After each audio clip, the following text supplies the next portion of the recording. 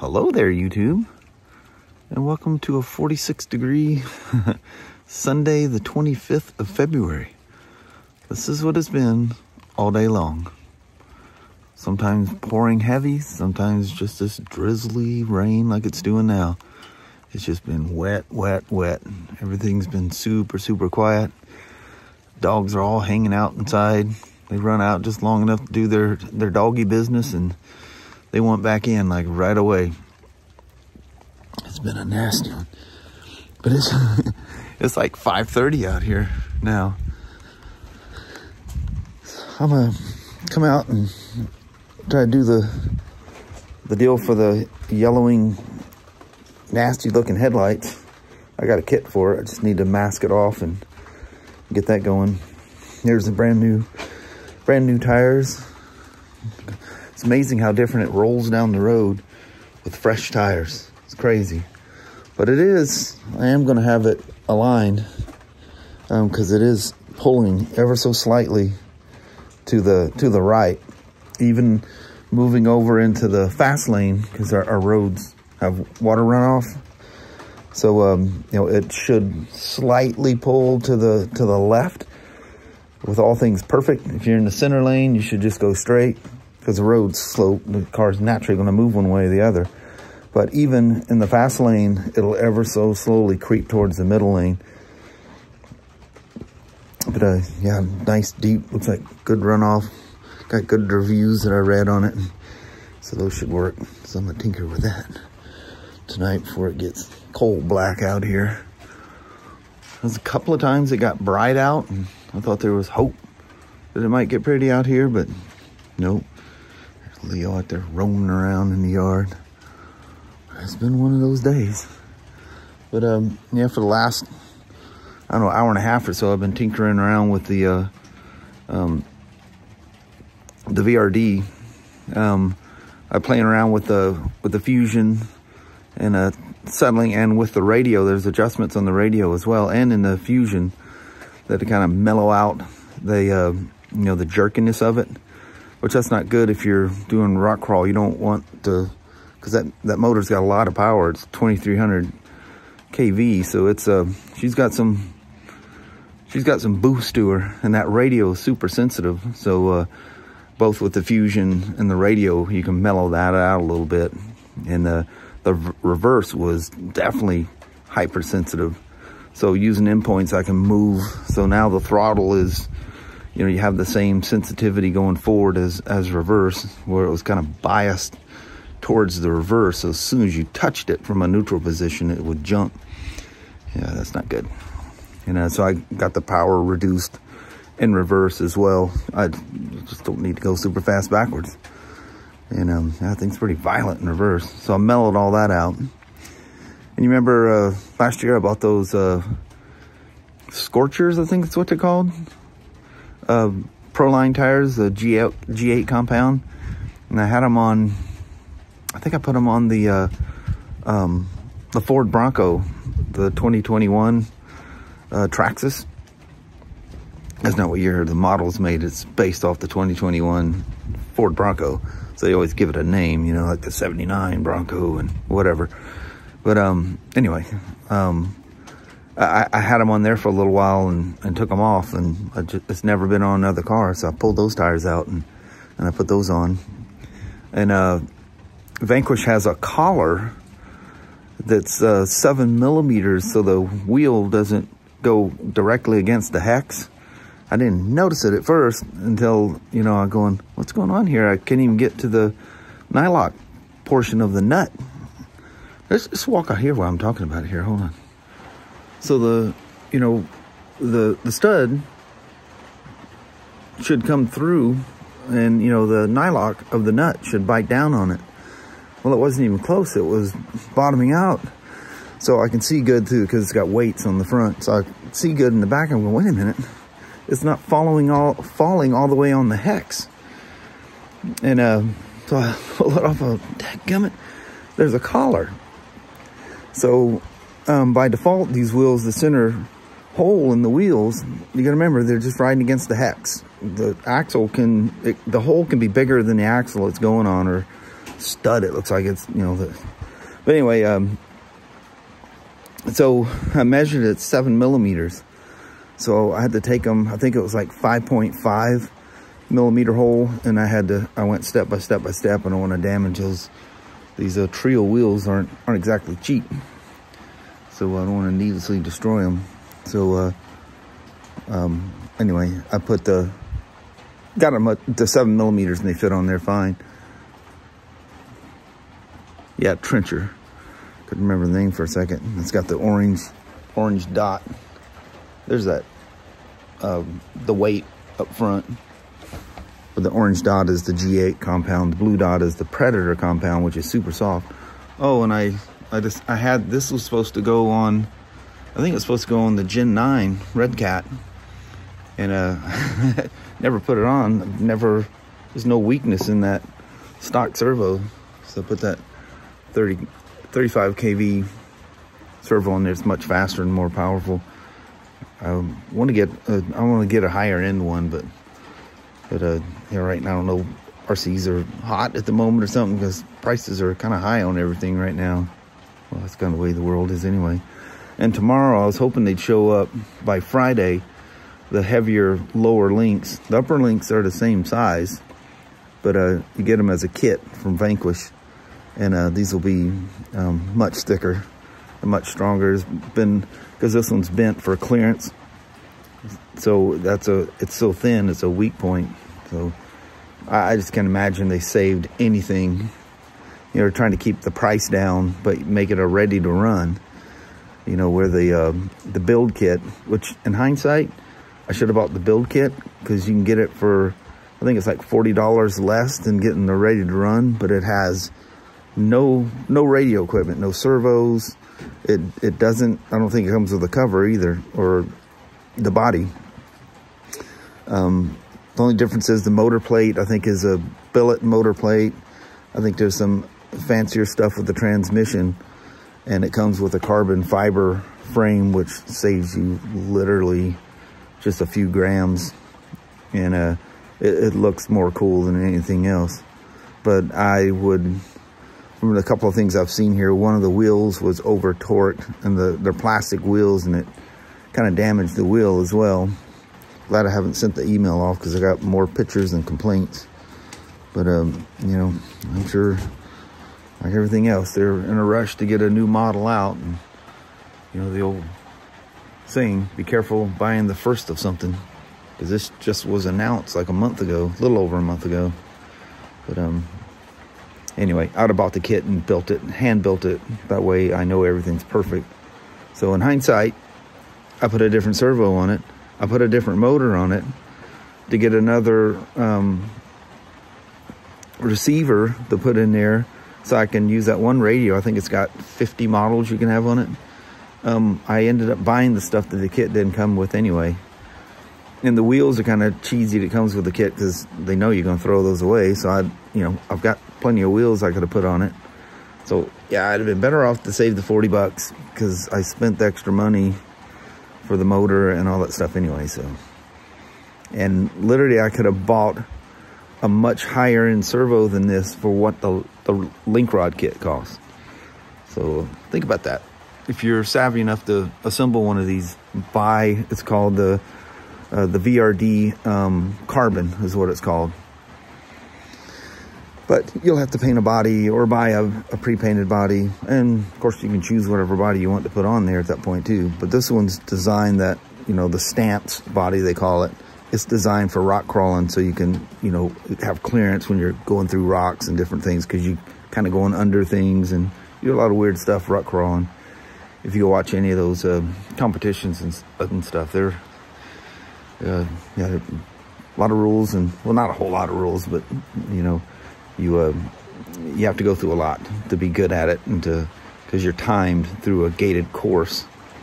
But anyway, that's what I've been doing. I've been piddling around with that for a while.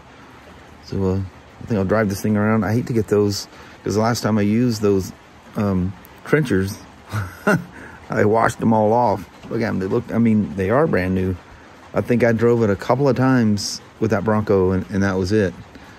But man, that rain out here is nasty. But we'll piddle around with this thing here a little bit. So I didn't dumb this thing down too much with power and stuff. I just made it, the responses softer, so that you know, kind of like when you're trying to go over some obstacle, you know, a rock or something. There's no obstacle out here. This is literally just kind of a joke for this thing. But anyway, you don't want a, you know, a herky-jerky throttle response. You don't want to, you know, try to prevent wheel spin. But yeah, I was goofing around the house there with it last night after I did some initial tuning, and I finished off with it this morning. And then that servo was slightly different, so I had to reset my steering trim, you know, to get it straight again. Every servo seems to be ever so slightly off. And of course, when you change the trim, now I got to readjust my endpoints. You can turn this thing so sharp, it'll actually, the tires will ride against the link arms underneath. But yeah, everything out here is just, to this thing is literally like a joke to it, like I say. But it is fun that, you know, you really don't have to, you know, wonder, you know, am I going to hit this thing right? That it's going to, oh, another thing that, yeah, look at that. See how the reverse doesn't just leap out from under me? I might take a better stab at this thing here too. Because the next thing I was going to tell you, because it's got 27% overdrive up front. Oh, and the carbon one, I think you have an option between a couple of things, but depends on how you set it up. Yeah, see, it keeps doing that because the front wheels are turning so much faster than the rear, and they're unloaded because I'm coming downhill. It tends to make the rear end slide. Going up and down that sideways ramp, you know how everything kind of goes sideways as I'm going up that, especially all the ones I've overdriven the front end. Well, it's exaggerated with this because the front wheels are turning fast enough that it's dragging the rear wheels. So it tends to step off or try to, which could be tricky. It would be nice if you had, you know, kind of a switcher. Somebody, I forget which model it is. I don't think it's a Vanquish. Maybe, you know, I think it is actually one of their truck things where you can, it's they call it something, a dual transmission. And instead of shifting between like the high and low gear, it's switching the turning the overdrive off, so you can side hill with it. Because if you have good traction, it's gonna cause, or loose traction, it's gonna cause that rear end to slide out. If there's any slip whatsoever when you're side hilling, it's gonna make the rear end step out because they're basically being drugged. Another thing, when you either, like this came with that 27% overdrive, like the two trucks I did, I think one was 6%, another, I think one of them was 10%, I don't remember which. I think that might have been the Gen 9. And I even noticed a difference with those, but 27%, it's pronounced, and it does try to step off of that thing all the time. Well, those trencher wheels sure do, or I mean, trail wheels sure do look good. Trenchers, trails. But the magic of that Fusion Pro just, I mean, you almost don't have the ability to turn it as slow as it'll go. You can go so slow, it just doesn't look like it's moving. You almost have to do a time lapse, or what do they call it, a hyperlapse or whatever. Look how crazy sharp that thing turns though. But it, you know, you gotta be careful running that way all the time because it's universal joints up front, which allow it to turn that far a little easier than CVs. But still, things are binding. So just, you know, it's like to get out of a pinch type of thing. Now it's no problem going up because gravity is in the favor of the rear wheels. When the rear wheels don't you know, are kind of free to float and the weight transfers up front and they're being drug, they tend to want to, well, let's go ahead and pass the front end. Seeing that we're not getting any traction, we can't keep up, so we're just going to try to pass him up. And you can see it ever so slightly when you're coming off of this. When you come at an angle, let's see if we can get it so you can see it go sideways here. I think that, yeah, see it? See, it should straighten out by itself right now, and it's still at an angle, not straightening out pretty good. But if you get it far enough angle, you'll see the rear end start to slide out. But anyway, I'm gonna sit out here and play for a while, and then I'm gonna go, we'll get a goodbye done here, but before it's completely dark, I'm gonna get out here and get those headlights done on the CRV, because we're thinking about driving it with its nice fresh tires. Yeah, plus it's got a nice full tank of gas too. That always helps.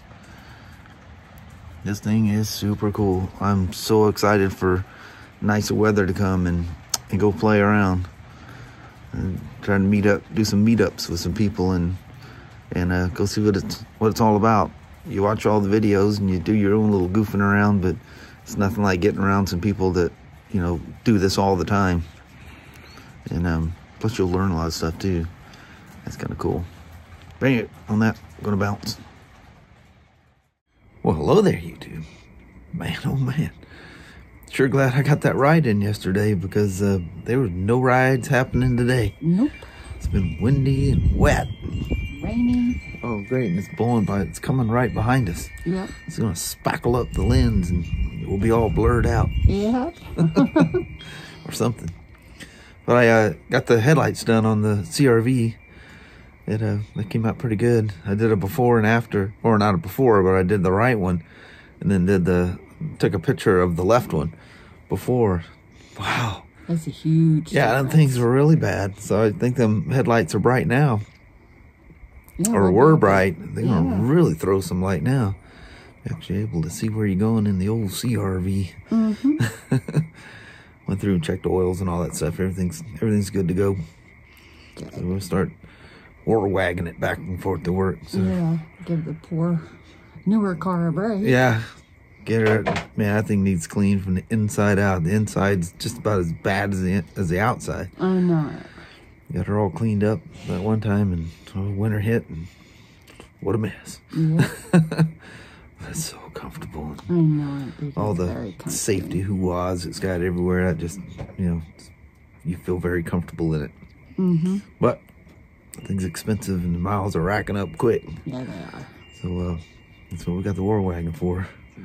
Finally got off our duffs and changed the tires on the thing. I know, that took a bit. Yeah, I was just kind of like, oh, well, it's just so comfortable riding the MDX. I know it. We got all spoiled. Yeah, it happens. Mm-hmm. But that's fun. Today I just goofed around, tinkering around with the RC car. It's been a long time since I've done that. Kind of got slipped away from it there a little bit. It's so much fun. It's like, I don't know, just one of those fun things to do. Yes, it's very therapeutic. Yeah, it is that. Mm-hmm. So I'm kind of serious. But I think on that, we're going to bounce on now. Mom's down there petting Annie's out here. To keep her from pawing me. Looks like Danny's wanting out. Of course. Alrighty, well, thank you guys so much for watching. We really do appreciate it. We will talk to you tomorrow. Same smoke time, same smoke channel. Don't forget to give a thumbs up, and you guys have an amazing Monday or Tuesday. Heck yeah. All right, back to the old grind tomorrow. Yeah, see you in the morning. See you then. Thanks for watching now. Bye-bye.